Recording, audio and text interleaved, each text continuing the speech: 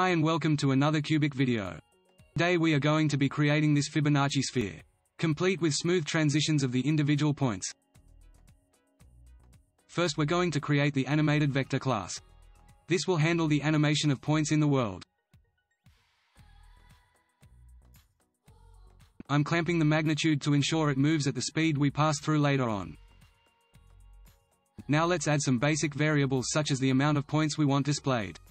They're all pretty self-explanatory. Also, we have the golden ratio. This will be used to determine the position of our points.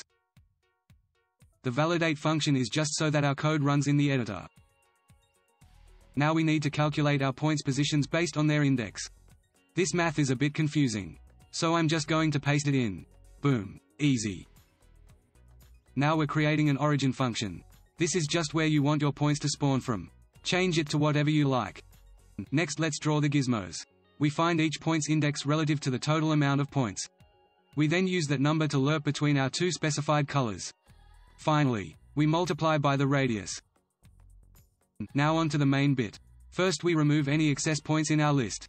Then for each point of our sphere, we find its position in the world. Then we add any new animated vectors that are required. Next we update all the animated vectors' target positions, and tell them to animate. Let's take a look. And there you have it. A smoothly animated Fibonacci sphere. Adjust the values as you please. Thank you for watching.